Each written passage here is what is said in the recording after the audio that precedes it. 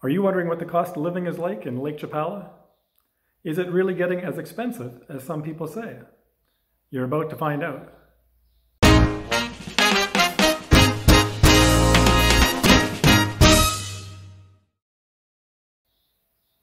Hello YouTube fans, and welcome to Retire in Lake Chapala. We provide you with all the information you need to make informed decisions about moving to Lake Chapala.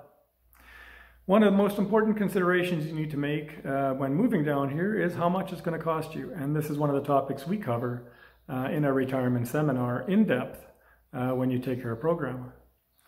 All the figures I give you today will be in US dollars and will not cover any trips abroad. So no trips to the beach or no trips by airplane. It'll strictly be regarding living here for 12 months of the year. The figures are for a couple, 2 people, living with 2 cars and 2 cell phones in Lake Chapala. In the description below, I'm going to put some links from Jerry Brown's videos and MaddieGold videos, which also cover cost of living. I think they should be referenced so you can look at other people's cost of living and come to some sort of terms as to what you might be spending down here.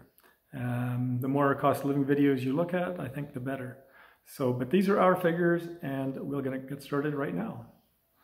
So our first category is food, dining, and house supplies. So this would be everything that Michaela and I eat, and house supplies like brooms, mops, and soaps and suds, that sort of thing. We're running at $700 US dollars per month, and obviously the big variable here is how much we go out to eat. Typically breakfasts are now $6 to $8, lunch is the same, $6 to $8, and dinners are running about $8 to $15, drinks being extra for that. You're going to find that this for us, we go out maybe twice a week, and $700 covers us nicely for everything we eat. Entertainment is the second category. Entertainment, we don't do a lot of entertaining or go out to many things. Unfortunately, we'd like to, but we're just too darn busy. But I've only put down $30 here for entertainment. You might double, triple, or quadruple that figure. But just to give you an example, concerts in the park at the Lake Chapala Society are $15. And tickets at the Lakeside Little Theater are $17.50. So, you know, we might get to a concert in the park once every month or 2, and that takes care of our $30. Lots of other events going on. Many of them, of course, are free to watch, and that may be a figure that you'll need to play with a little bit. But for us, $30 covers us per month. The next one is for the cars. So for both our cars, car insurance, gas, repairs, and pollution or emissions control, which is also here in Guadalajara, all need to be taken into account. My final figure for this is $110 per month per car. So $220 for the 2 of us for 2 cars. How do I arrive at this figure? Well, we just did our insurance not long ago, and each of us paid $390 per year for our car insurance. There's an annual car tax, which we need to pay in January, February, and it was $32. I just rounded that figure up to $35 for easy calculation, and it's likely going to go up a little bit next year anyways. Then there is emissions control. That's $25. You need to take your car into Guadalajara to do that. We don't have the time and don't want to spend the time to do that, so we hire someone to take our car in for us, and they take it in for $50. And it's about a 5-6 hour round trip to do all the processing and get the car smog checked for the year. So $75 goes in that category. And then there's repairs. Well, repairs, of course, are highly variable. I looked back through several years of receipts, and I came up with a figure of $300 per year per car. Mechanics aren't that expensive here, and you can have your car worked on and repaired fairly inexpensively. And then of course there's gas. Driving around here locally, we go through about a tank a month. You know, the distances here are not big. The big car takes 1,000 pesos, about $50, and the small car takes 800 pesos when it's empty, about $40. So I averaged it out to $45 a month per car, and that brought me up to the figure of $110 per month per car. Okay, we got our TV. What do we do for TV content? There's lots of options. Most of the options are in the $25 or $30 range. We personally subscribe to Netflix at $15. It's 299 pesos a month. And we also subscribe to IPTV at $25 a month. There are other choices, of course. There's Lakeside TV. There is Clear Choice. There's other choices. Clear Choice is $30 a month. But for us, 25 and 15 makes $40 a month for our TV content. Then we have cell phones and our house IP address, our house internet. $45 per month for that. I know you Canadians are shaking your head by now because you guys pay through the roof for your utilities. But here's our breakdown on that. The house phone internet is $25 per month. You get a phone number with that. We don't even use it. But of course we have streaming internet and high-speed fiber optic internet at $25 per month. And I also include our cell phones in this figure at $10 per month. We pay $10 for a cell phone, 200 pesos. That gives us unlimited calling to the United States and Canada, as well as 2 gigabytes of data, and that's more than we ever use. And you can imagine we use our phones pretty hard. So total cost here, $45. That's the 2 cell phones at $10 and $25 for the home internet. Then we have medical, dental, that sort of thing. So again, a highly variable thing. But for us, I figured on $50 per month. How do I arrive at this figure? Well, just look at some examples. We do our annual blood urine tests. That is anywhere from 1,000 to 1,200 pesos. So I put in $60 for that per year. Doctor's visits, we'll go after the tests and see the doctor and discuss the results, $40. You can do cheaper for doctors. You can get down to $10 for doctors at the pharmacies, or even less.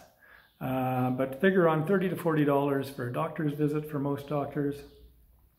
Another example is a colonoscopy. That was $600. And also there's, well, another example is an emergency visit I had with some of my clients. He had his head examined because he fell over backwards in a chair, and he had a CAT scan of his head, visited by 2 doctors in the emergency room, $225. These are some examples, but for us, we're paying about $50 per month, and that includes your dental too. I didn't talk about dental yet, but dental, we're paying now $40 for a cleaning, and of course major dental work is quite inexpensive. $1,500 to $2,500 will get you some pretty serious dental work done.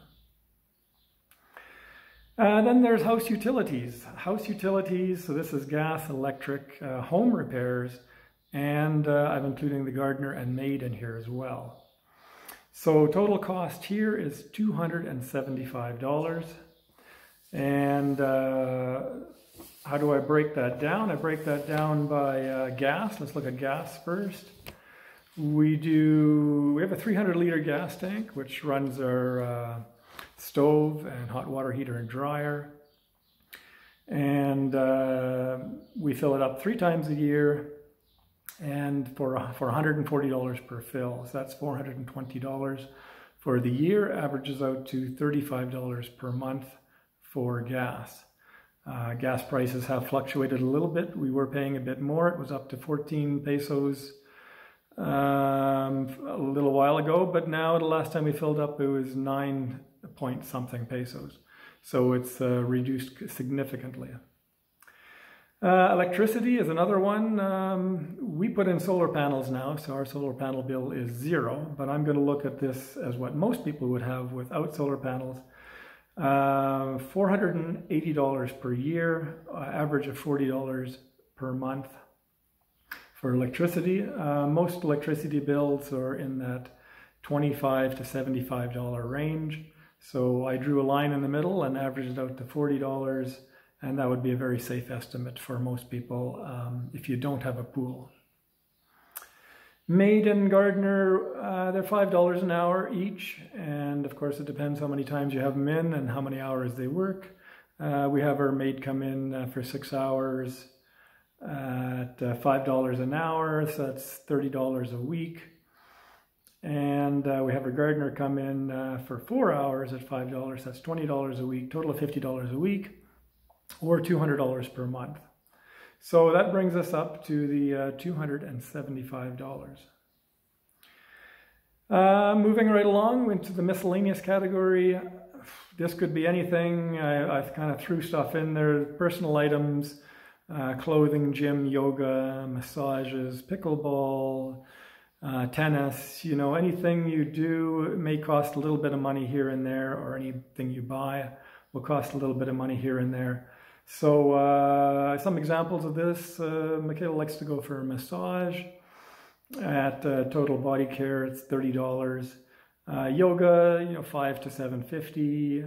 Running shirts at Walmart, that sort of thing, $5. So I put in $150, and I think that's ample in there. And I've thrown in $100 for anything I may have missed.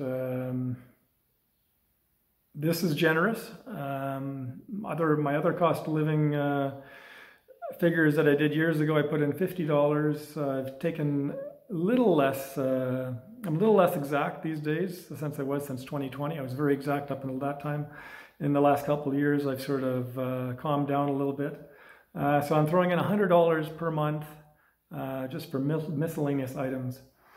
And this brings us to a grand total of $1,610 per month. And if you look at the other videos I'm going to have down in the description, you'll see that the figures are pretty close to what other people are running. Of course, now this doesn't include rent, so let's have a look at that. Rents, of course, vary all over the place. You can rent as little as $300 up to $2,000 or more. I've drawn the line at an average of $1,200, and that would be a very generous figure for most. Some people may go 15, but I think 1,200 is an excellent average to look at for these purposes. If I take the 1610 and add $1,200 per month, I'm going to come to $2,750 USD per month for a couple with 2 cars. A grand total of $33,720 for the year. So maybe take a look and compare that to what you're paying now in the United States or Canada. Of course, if you own your own home, things are a bit different. You're going to start with that base rate of $1,610. And you're going to add some different things. You're going to add property tax. Property tax, I put down $300 per year, and that's an average. So $25 per month. And water runs about the same, $300 per year, $25 per month. Then we've also got HOA fees, perhaps. If you're in a gated community, you'll have some homeowners association fees. And I'm putting in an average here of $75 per month for that. Of course, if you own an independent home, you won't have that at all. And then, of course, there are home repairs. This will cover a lot of things, home repairs. It'll cover big things in the future that you need to do, painting the walls, roof repairs, which we do once every 4 or 5 years. And, you know, buying hoses for the garden, plants for the garden, fixing little electrical things or plumbing items, that sort of thing. I put in $125 per month for that, and I think that's a really accurate figure for that. Of course, it'll depend on your home, but that's a figure you can work with. Grand total here in this category is $250 per month. So you take that $250 per month and you add it on to the $1,610, and you get $1,860 per month if you own your own home and you have 2 cars. Grand total, if you own your own home, $22,320 per year. So it does make good economic sense to own your own home versus renting. Of course, there's advantages and disadvantages to renting, and you can read a lot about that in my website, on my blogs, and on some of my videos, YouTube videos that I've done as well. So invest $250,000 to $350,000. You can save $11,400 per year, which is quite significant. It works out to $950 a month, so almost $1,000 per month if you own your own home versus renting. The one big thing I've left out of here is medical insurance. Medical insurance, of course, is highly variable. You really have 3 options for medical insurance, and I can get into that on another video, but either you pay as you go, you get something like SkyMed to get you back to your Medicare in the United States, or you get Mexican medical insurance, and that can run, depending on your pre-existing, depending on your age, $4,000 to $7,000 per year. So there are options, but I've left that out, and that's something else you need to consider, is how you're going to pay for your medical care. So take these figures and apply them to what you think your cost of living will be here. And certainly have a look at those other videos as well, and this will give you a very, very accurate indication of how much it'll cost to live in Lake Chapala.